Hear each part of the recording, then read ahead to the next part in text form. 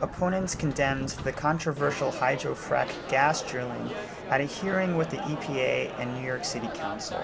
This followed the recent passage of a 9-month moratorium on fracking in New York State. I had lobbyists for hydrofracking tell me, well, there are already rivers in New York State that you could light on fire. So really, what's the difference if there's some additional problems from hydrofracking? And that wasn't compelling. And that wasn't compelling. We could expect the same environmental and health damage that's occurred wherever this technology is permitted. Water shortages and contamination, cancer clusters, endocrine disruption, brain and nervous disorders, even death.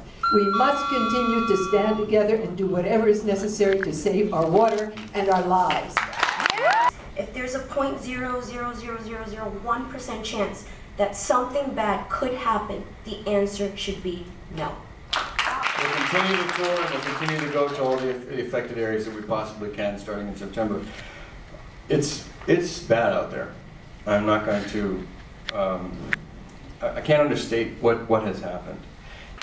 My recommendation would be that you have to have an EPA inspector on site at every single drill site, because there is rampant dumping of water, there are spills, there are all sorts of contamination issues, and everywhere I go, I meet crowds to show the film, and they say, we've been waiting for you, we want to talk to you. They shouldn't be talking to me, they should be talking to the EPA. There should be an EPA site, a person at every single location where there's more than 100 gas wells, because the citizenry come to me and they say, well, we have these problems with discharges in our streams, we have these problems with headaches at night, and it isn't going away. Fracking is a process in which drillers pump several million gallons of water and chemicals into each gas well, per well, up to 4 times during the lifetime of the well.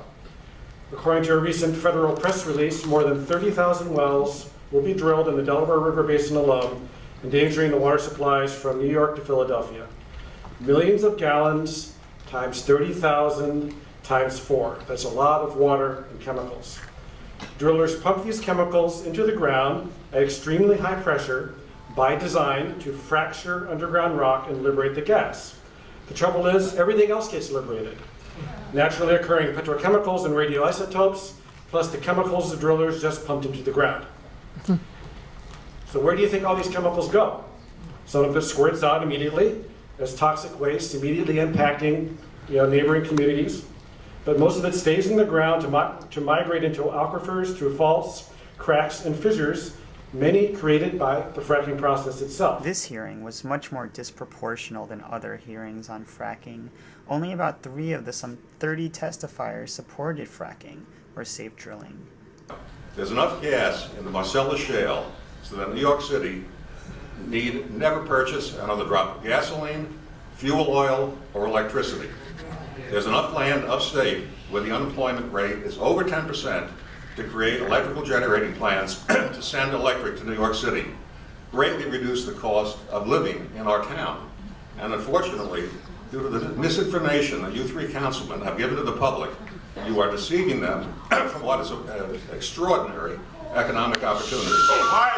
Thankfully, Governor Cuomo is a great friend, Governor to be Cuomo, is a great friend of the gas industry, and we look forward to having the governor and the upstate legislators, particularly Jim Seward, enact legislation to benefit the entire state of New York. Thank you, thank you. And what we should be working towards is some way of creating jobs and also protecting our water. And I do believe our junior senator has not done that, nor spoken out enough. So while, sir, I understand that you're saying it's your land, I understand that, and that you want to make money off of it, I understand that too. But what good will the money be doing if you're glowing in the dark? The recently passed moratorium on fracking in New York State is in effect until May of next year, 2011.